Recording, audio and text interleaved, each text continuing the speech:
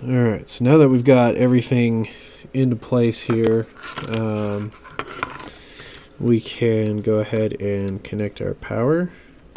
Now the only reason why I've got these separated like this is so that when I want to split the halves, I can easily do so, because I'm going to have the Raspberry Pi 3 sitting into this cavity and then held into place here.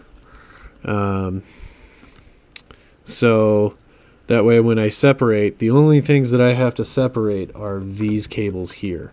Now if you're doing a L1, L2, R1, and R2, on my previous builds I also did this as well, so I can easily split the halves and be perfectly a-okay with everything. I don't have to desolder. It's just a couple of screws and it comes apart. So that's the whole reason why I did that. So now we just need to solder power and everything back into place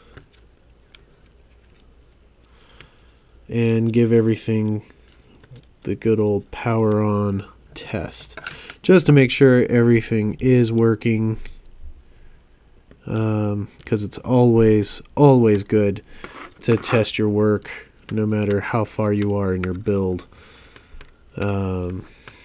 just to make sure you don't have any broken parts or something not soldered right.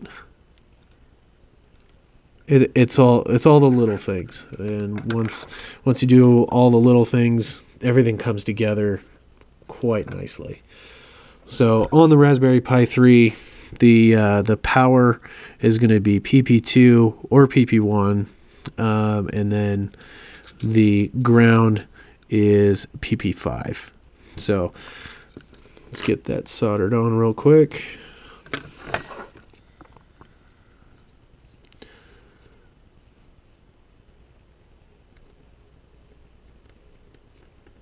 Make sure you don't hit any of the ground spots, because if you hit a ground spot, at least for the 5-volt power, you're going to have a bad time. It's basically not going to power on. You may get a spark, you might not, but it's not going to power on.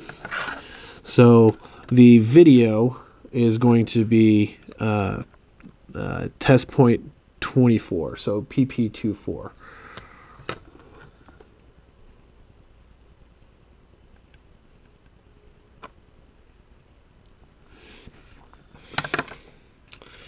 So we've got that.